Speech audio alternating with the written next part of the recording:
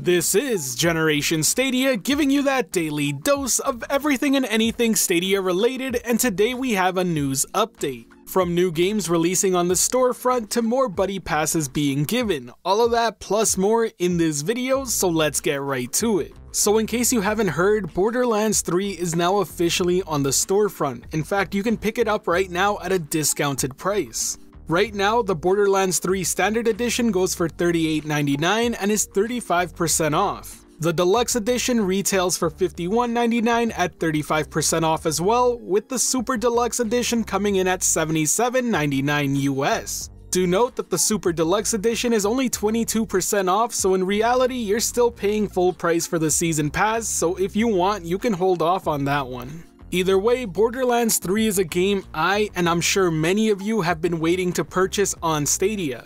In fact, this cooperative online shooter is a game that I was so adamant about being my first purchase on Stadia, so I'm super glad to see that it's finally here. Certainly look forward to a first impressions video and a review afterwards, but in case you're wondering, this game takes an average about 30 hours to beat. The game's also sitting at a very healthy 81 Metacritic score, so this isn't one you're gonna want to miss out on. Now, if Borderlands 3 isn't your cup of tea, well, there's another game that came alongside with it, and that's none other than Dragon Ball Xenoverse 2. Now, in case you don't know, this game allows you to relive that classic Dragon Ball story, but with a bit of a twist. You get to create your own character and work as a time patroller to protect those classic Dragon Ball Z historic moments to make sure the timeline doesn't get fractured. This game serves as a sort of third-person RPG fighter that, honestly speaking, I found pretty addictive in the first entry. I'm pretty tempted to check this one out myself, but it's currently priced at $49.99 US, so I may wait for a sale to hop in.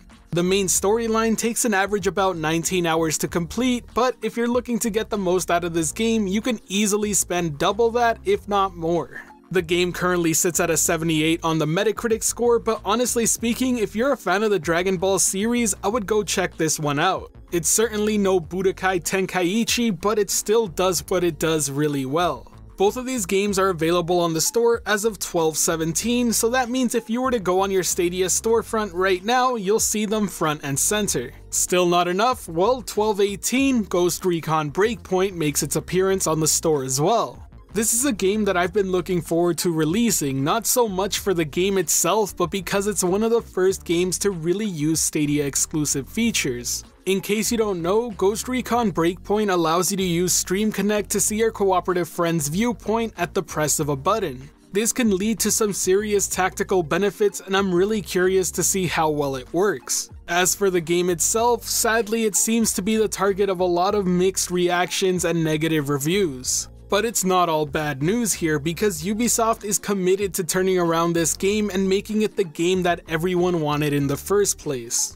They've already taken many steps to make this happen and are currently being very communicative with the community about what's going on in the background. Now, I'll be picking this one up simply because of the Stream Connect feature, and I really want to cover it on this channel. Truth be told, this would be a much harder purchase to make, but thankfully they're giving us a pro discount on this game too. The Standard Edition sells for $30 US, Gold Edition for $50, and Ultimate Edition for $60. And yes, that's a flat 50% off straight across the board, so if you want all the DLC and digital goodies, the Ultimate Edition isn't that bad of a get here.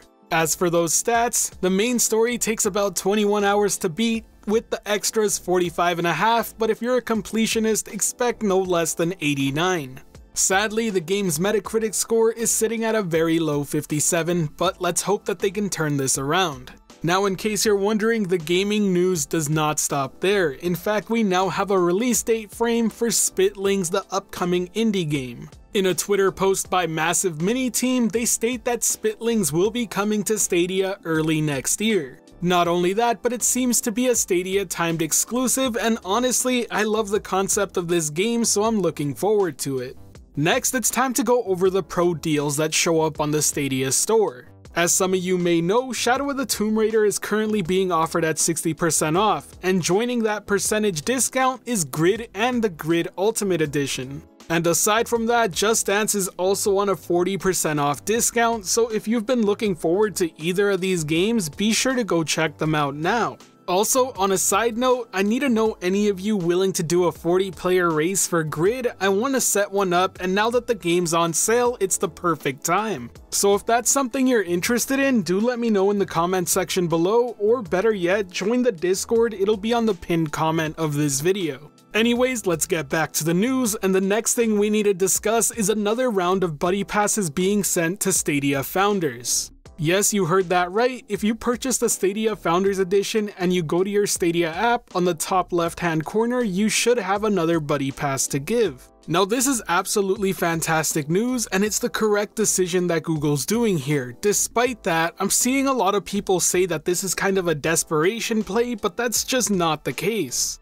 While Stadia certainly has a lack of a player base and lobbies are empty, if they really wanted to get a bigger base, they would just release Stadia Base off the get-go. But by doing this buddy pass system, they're allowing more and more players in at a steady pace that they know servers can handle. On top of that, the thing I would argue that's most important to Stadia right now is for people to try it out themselves. Stadia happens to be a platform that, much like VR, needs to be experienced firsthand before you understand its benefits. I've said this time and time again, and I really can't say it enough. Your experience with Stadia is gonna be wildly different than mine. This is the exact same reason why you have so many YouTubers claiming that it just doesn't work, while you have others saying that it runs flawlessly. Everyone's experience is gonna differ based on a variety of factors around your networking and your location. Getting Stadia into players' hands is what matters most, and Google recognizes that, but they can't just open the floodgates without being ready for it. Either way, it's always good to see more people get their hands on Stadia, and hopefully it'll help populate some of those servers. Now, I was actually going to wrap up the video here, but there's some more Borderlands 3 info that I think is worth sharing. So as it turns out, Borderlands 3 currently runs at 4K 30fps or 1080p 60 on performance mode. This really shouldn't be much of a surprise considering that Borderlands 3 currently doesn't run at 60fps 4K on a high-end PC. The more disappointing news for me has to be that the version of Borderlands we're currently playing on Stadia is a 2-month-old build. Gearbox themselves have come out to state this fact, and they've also stated that they're trying to get feature parity across the board come 2020. The more disappointing fact about this has to be that the DLC won't be available until sometime in 2020 due to this. Sadly, the bad news doesn't end there. It also seems that the Stadia version doesn't currently support local co-op play like the console counterparts do. Now, truth be told, this is probably the biggest letdown for me personally. Now, this is because of two reasons, mainly because it's a great cooperative experience to begin with. But the second reason would be really showcasing that Stadia has more horsepower than current gen consoles do. The split screen feature on current gen consoles is actually pretty poorly implemented, and it lags a ton whenever there's a lot going on screen.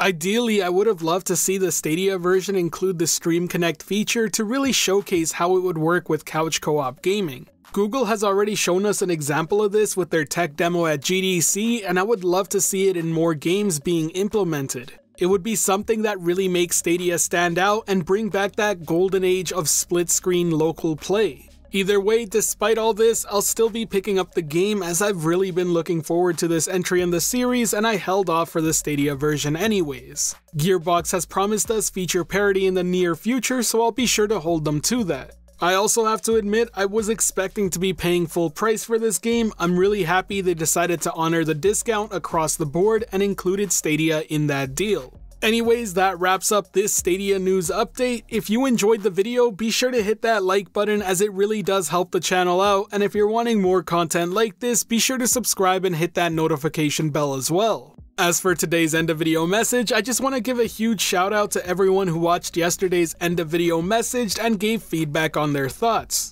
To my surprise, there's a lot of support for me talking about what I want to talk about, and I really do appreciate that. With that said, I do want to clarify that the name is not changing. I will still have a big Stadia focus. I just want to have the freedom to discuss anything that excites me going on in the gaming community. Expect those videos coming in the near future, but for now I'll focus on the games that just dropped on Stadia. I'm actually super happy to see some new releases and I can't wait to give you my first impressions. The last thing I want to mention here is that if you own or picked up Grid on sale, be sure to join that Discord. I really want to get this 40-player race up and running. If that's something you're interested in participating, be sure to go to the Grid text channel and we'll figure everything out there. Anyways, this has been Generation Stadia, giving you that daily dose of everything and anything Stadia related. The Gen S community is over 3,000 strong and growing by the day, and until next time, I'll catch you in the clouds.